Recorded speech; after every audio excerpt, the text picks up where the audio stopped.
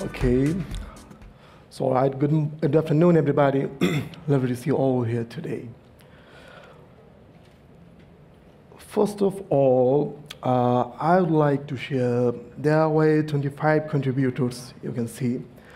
I'm also there. Sorry for my voice.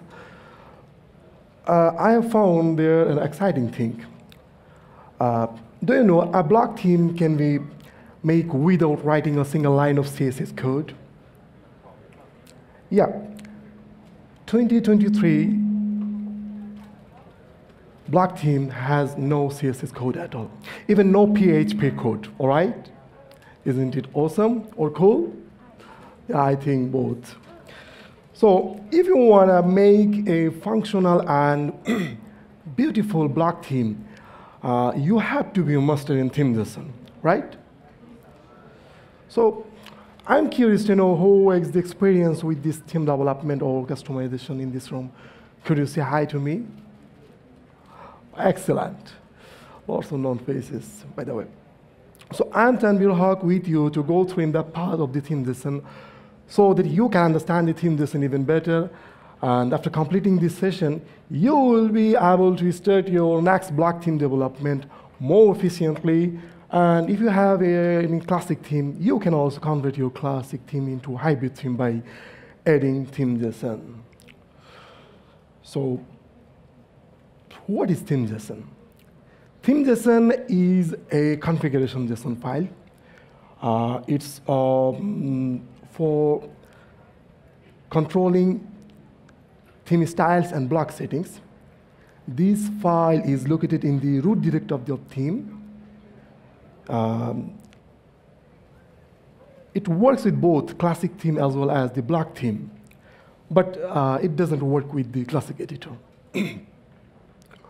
So just remember, the minimum required version of WordPress is 5.8. Otherwise, you have to activate the Gutenberg plugin. So before going in depth into jumping to Theme.json, you know, JSON is come from JavaScript. It's a lightweight data format for storing and transporting data. The data separated by values, objects and name value pairs, and here data separated by values, curly braces hold the objects, or no square bracket hold this arrays list. Excuse me.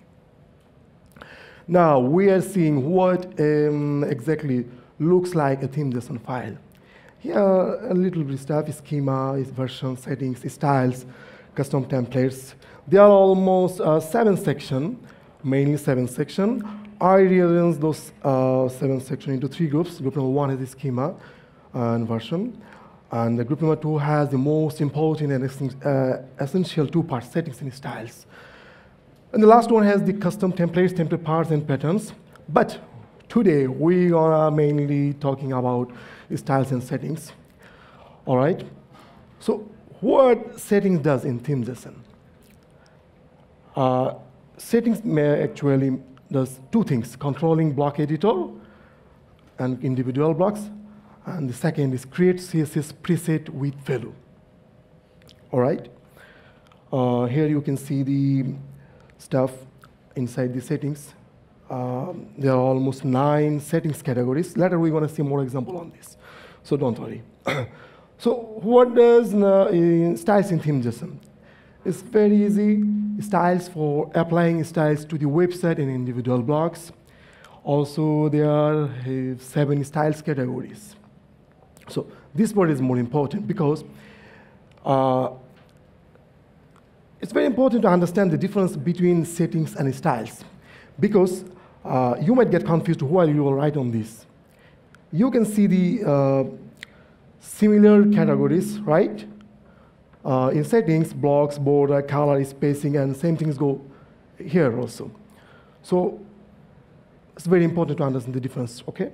So in general, we control options related elements and generate CSS preset in settings. On the other hand, we control design-related elements. Okay, right? In settings, we define color palettes in settings. On the other hand, we use those defined color in styles. I think you guys understand this. Okay. So let's dive into some more examples. Let's how it works in practical. Okay, color. Now we are going to set the color pillars inside the color of the settings section. All right. Each color has 3 key value pairs: name, slug, and color. All right. The color value can be any valid CSS color value, such as color name, RGBA, or hexa. Yeah, it's a string. As the output, WordPress parse this JSON data and create CSS preset for each color, and add them to the body selector. When you add these on the Theme.json, you can see this from the, I think, console. So next. Also, you can see your edit color to the site editor color choose options, all right? Now, how we can apply those defined color? Here, we have set color inside the settings as background and text color. Is the output, WordPress parse the JSON data as well and add them to the body selector and another selector. Okay, you might notice on the last slide, all right? The color at the top level of the settings, sorry, on the styles, it will affect only the, it will affect the full site, okay? And in the color inside the block only affect this name block type. I think it's very cool. And the same thing goes for the settings as well. Just remember this one. Okay, now we're gonna talking about very important thing. By default, Gutenberg disabled most a few options like border, color, spacing, typography, this stuff. But we can enable those options by adding true to appearance tools. Otherwise, your editing will not affect your site. You have to first of all set true to appearance tools inside settings. So this is very important. So now we are talking about the spacing, how to control spacing like margin padding options without writing a single line of CSS code. So by default, WordPress provides these seven spacing presets. You can also see this is spacing is preset as margin fading in the site editor, control options. We can also use those default spacing preset as spacing size like margin fading value in style section. But if you want to create or make your custom preset, then you have to set, first of all, you have to set 0 to spacing scale inside this spacing of settings, right? This 0 will omit all the defined spacing, default spacing presets, okay? Then now you can set this kind of stuff. This is your custom presets. Each custom preset has 3 key value pairs, size, slug, and name. This should be chronological. And then as the output WordPress generates those presets and add them to the body selector. All right. Also, you can see these your added custom spacing affected in the site editor. Okay, now we are going to talking about typography. You might want to add your custom font family to your theme. Yeah, you can add your custom font families inside the font families under the settings typography. Each font family has 4 key value pairs. There you can see font family, name, and slug. And if you want to add your downloaded local font, you can set it in font face.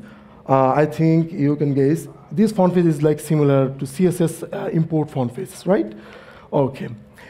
It will create this preset as well. And also you can see these your integrated fonts available to the site editor font choose options. Okay, now you also add your custom font sizes. Here are also only two key value pairs, slice and slug, and it will create this preset. You also see this stuff available in the site editor also. So how to apply those defined typography to your site? Very easy.